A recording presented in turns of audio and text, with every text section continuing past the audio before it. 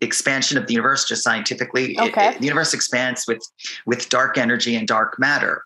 So a black hole is what expands the universe, really, not light. Through dark, we find light. It's just how everything works, physics and metaphysics. There is no, what we're seeing as light is just really a figment of our imagination. It's a trick of the eyes, so there's all dark in the universe, and light is just magnified as an image that almost doesn't even exist. Just how our eyes work to magnify this energy. So we perceive dark as scary, as, fearful, as pain or hurt or sadness.